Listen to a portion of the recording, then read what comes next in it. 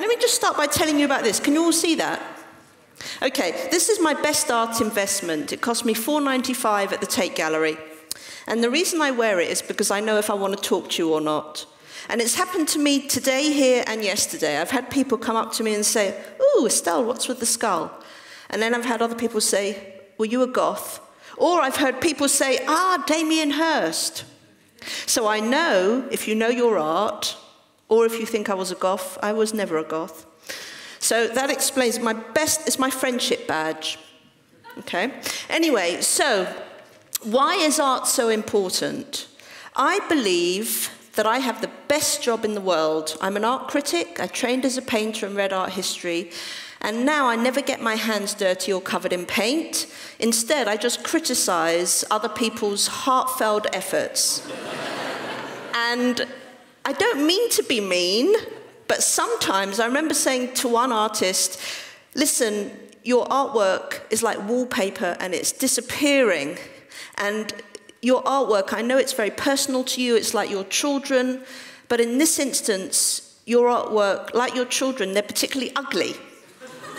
So sometimes I do upset people, but then they come and they say to me, "Thank you for being so critical and so honest. I've done my best work since then." And then I also talk to people who say, "I don't know what I like." And the old joke is, of course, I don't know what I like, but I like looking at naked women. But they say, "I don't know what I like, and this and that, and it doesn't go with my furniture or my sofa or my curtains." And you know, I knew an artist that actually got round that problem because he took some of the fabric from their curtains and he covered their frame in it. And then when they said, "The artwork doesn't go with my curtains," actually it does. So let's have a look at how art is, make it part of your 5 a day. You wake up in the morning, you have your porridge, the healthy ones, or you have your cold pizza from last night, the unhealthy ones. But always look at a work of art. It will improve your soul for the day. It will make you happy. It's vitamin D for your eyes. It's vitamin C for your soul. It's carbohydrate for your eyes. It's like sitting on your favorite comfy sofa, wearing your old torn cardigan, meeting your favorite aunt again. That's your favorite aunt, not the one that annoys you. Okay, so this one, Picasso, Still Life with Mandolin. Hands up, can you see Still Life with Mandolin?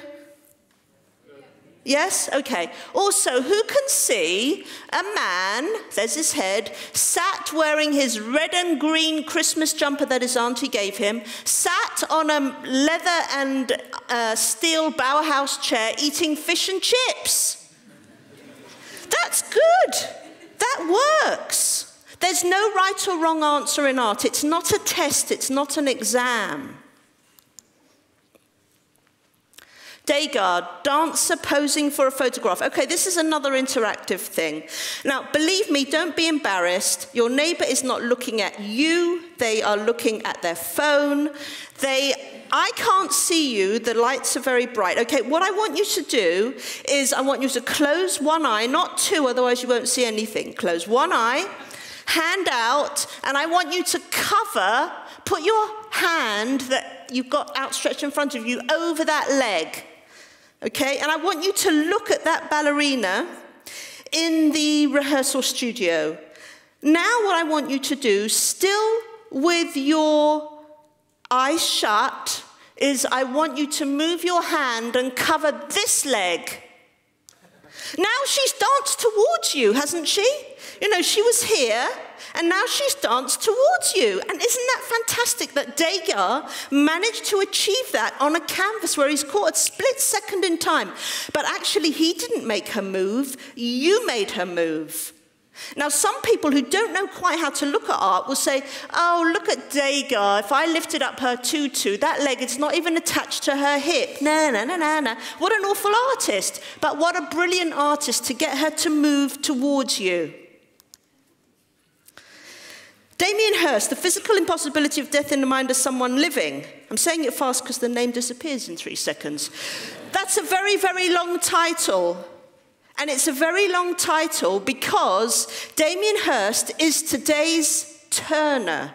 The genius, the great British artist Turner, who's going to be on the new £20 banknote, right?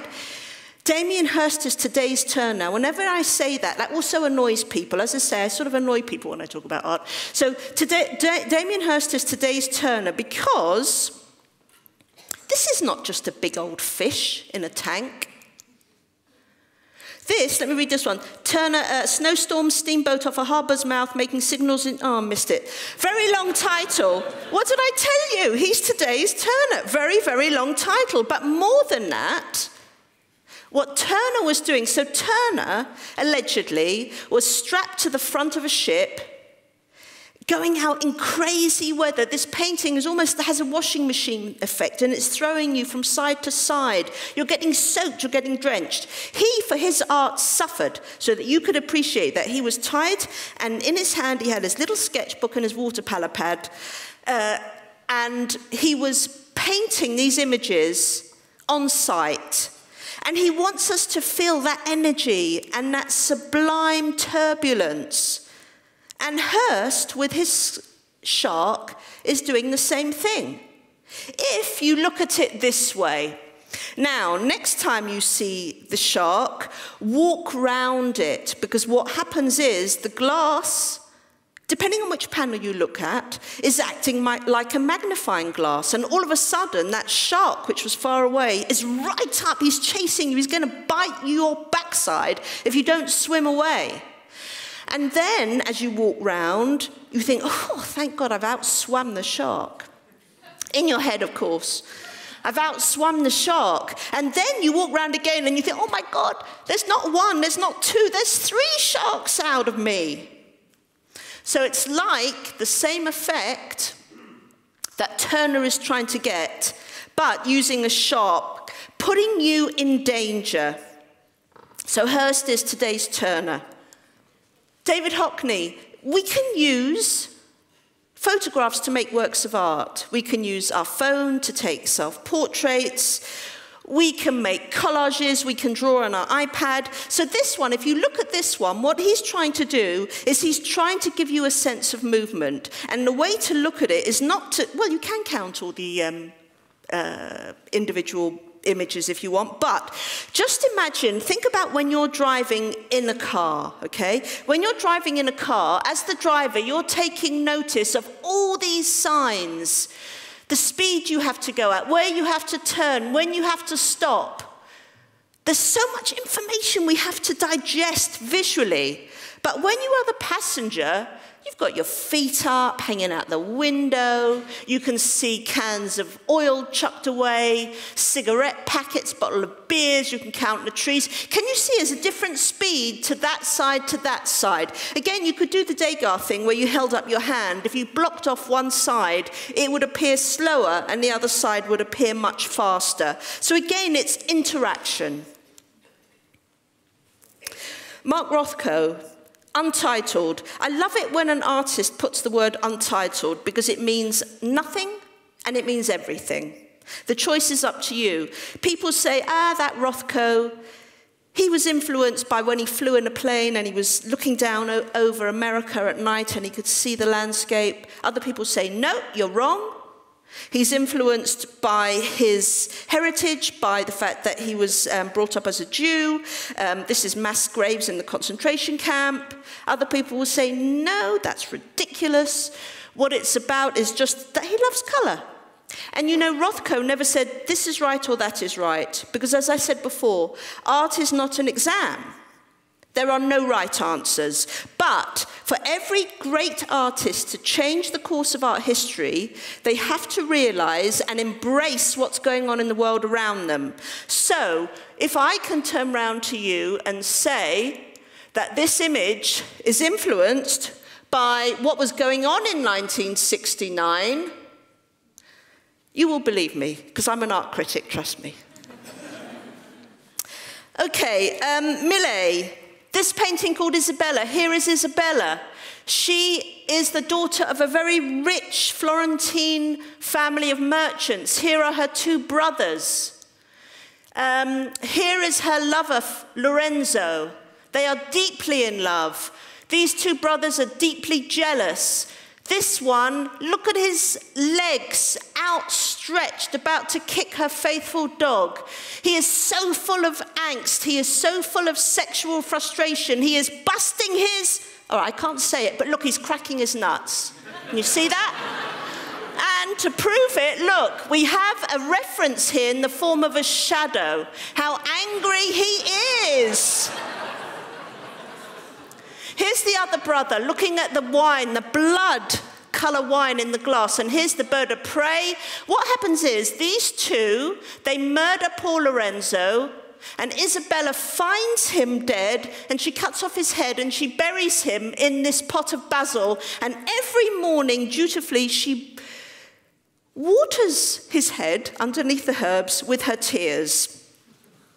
And over here, just to let you know, there's another clue as to what period this was. There's the initials PRB. That's from the Pre-Raphaelite Brotherhood. Rembrandt, a great artist, the Virgin and Child in the clouds. There's the Virgin and Child, and they're in the clouds. And let's see what happens when we turn upside down. Oh my goodness, there's another head up there. We can't, unfortunately, turn great works of art upside down in galleries. If you are in a gallery and you want to appreciate a Jackson Pollock, don't turn it upside down. Instead, lie flat on the floor with your feet against the wall and look at it that way. That is the best way to appreciate a Jackson Pollock. Just don't say I told you to do it when you get arrested. Okay, this one, Peter de Hooch, A Woman Drinking with Two Men, a beautiful, beautiful painting, exquisitely painted, majestically crafted. Don't forget, this is a woman drinking with two men. Hands up, who can see right through the woman's legs? Can see through her dress, see through her legs, see through the floor. Hands up. You have been drinking too. Ah. Tracy Emin, my bed. This is where I also annoy people, because I say that Tracy Emin is today's Rembrandt. And please do not look at this as an empty bed. Look, your bedroom is a messy, empty bed. So is mine. As soon as the doorbell goes, you do the same as I do, right? You go run upstairs and shut your bedroom door because you don't want people to see your mess, right? But this is not an empty, messy bed. Why? Because it's done by an artist. And two, it's in an art gallery. Get with it. That pile of bricks, it's not a pile of bricks. So, here, the bed, okay, the unmade bed. There are cigarette packets, there's a pair of old slippers. That's the comfy slippers that visually I was telling you about when I was describing the sofa and your comfy cardigan and your friendly aunt. So there's bottles of vodka, there's dirty underwear, there's filthy bed sheets.